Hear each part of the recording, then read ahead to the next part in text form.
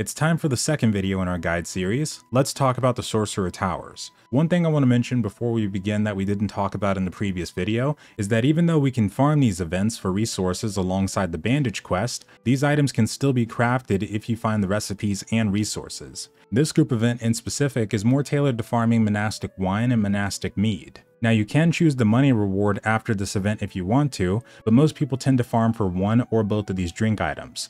Now what are these useful for? Well, in any PvE and PvP situation, you want to make sure that firstly, your food bar is adequately filled. Speaking from experience, because when I jumped back into the game I was pretty blind to it, and make sure that you activate one of these drink buffs. GLORIA VICTIS doesn't live by the same survival rules that other games do in the genre. If your food bar runs out, you won't full on starve to death, but you will start to notice some debuffs and limitations. Making sure both of these are up in combat situations is going to ensure you're properly prepared, and there are also lower tiers of drink if you can't afford or farm the monastic. The Sorcerer Tower appears on the map as a group event, and these can pop up in multiple locations as I've come to find out. These are ones you'll more than likely need to do in a party, and I'm about to explain why. I was able to find out that you'll need to be around level 60 to qualify for even getting the rewards on this group event, but in terms of surviving it, your party will probably need really decent gear or need to be around level 70 to 75 plus for your character level. When you first approach the tower, you'll be greeted by enemies known as the undead. They'll be weak to piercing damage, so you'll want to ensure that you use thrust attacks against them. People with spears will be really good here. The weaker mobs will be around level 22, but the main enemy you have to kill is the level 100 Grim Reaper.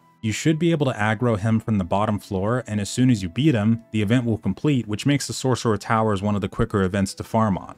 Everyone in your party needs to make sure they're within range before the Grim Reaper goes down to get the reward. But even if you have 10 or 15 people with you, everyone should be able to get the completion at the end. Now the main reason you'll need to be in a party is because, like I mentioned in the last video, not only will enemies become stronger as they get higher in level, but their AI will start to improve greatly on top of that. And because these Grim Reapers are level 100, I'm sure you can understand what I mean when I say you need to have at least one other person with you or be incredibly efficient at the game. Despite there always being at least 2 Grim Reapers at the Sorcerer Tower, you'll only ever need to kill one to get the completion. The icon should appear as 2 swords on the map to indicate it as a group event, and you'll normally see the names of these events so you can know exactly what kind they are. And lastly, when you successfully complete these events, the rewards you can choose will either be 10 monastic wine that provides a 5-minute buff of 30% increased health regeneration, monastic mead which gives you 35% increased stamina regeneration, some alchemy materials used for crafting, or a little bit of silver. It's up to you to choose which one you'd like to receive, but don't worry if you decide to go with the money instead of the drinks.